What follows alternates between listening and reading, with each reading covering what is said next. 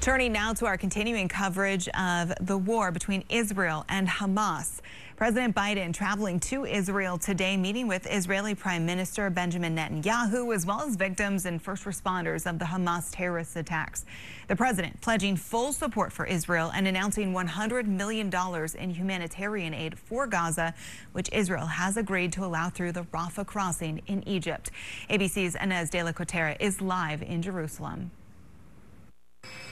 President Biden arriving in Tel Aviv Wednesday, meeting with Israeli Prime Minister Benjamin Netanyahu, reaffirming America's support for Israel. We see that support.